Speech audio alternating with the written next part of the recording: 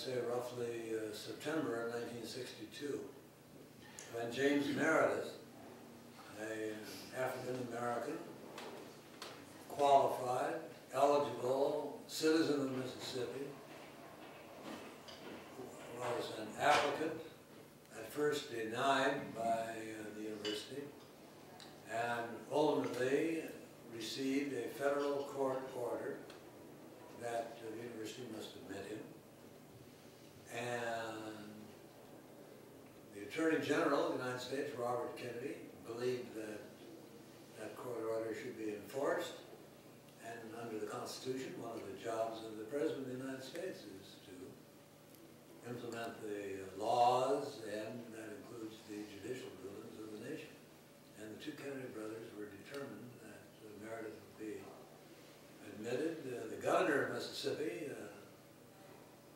old, very conservative scoundrel named Ross Barnett, was determined that he not be admitted. The students, I'm sorry to say, at the University of Mississippi joined in with the townspeople and others to try to prevent his being admitted. There was a mob, there was a riot, there was violence.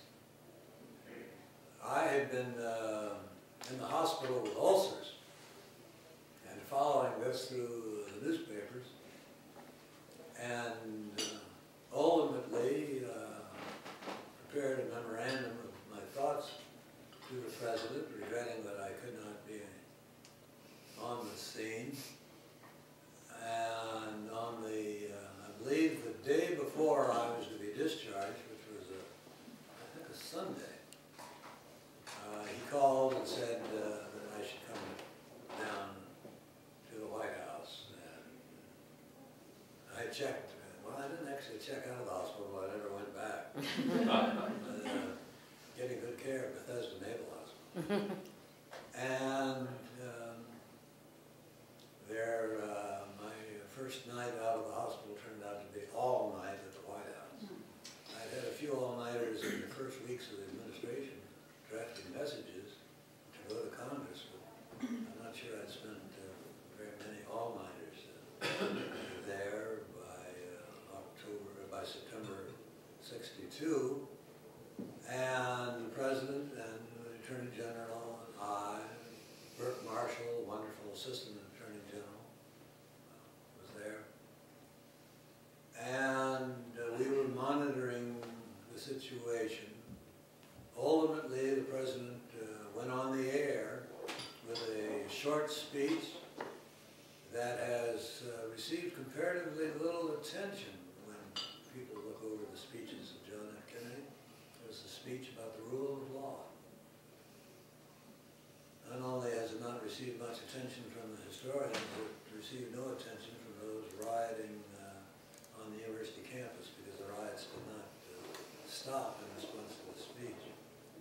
Ultimately, the President sent troops, nationalized the Mississippi National Guard, and sent troops as well. And ultimately, order was, I say ultimately, by morning, order was restored. I thought of this a few years ago when on the Gulf Coast, another kind of lawless disorder was taking place following the Hurricane Katrina. And there was a request for federal intervention, and none came. But in that instance,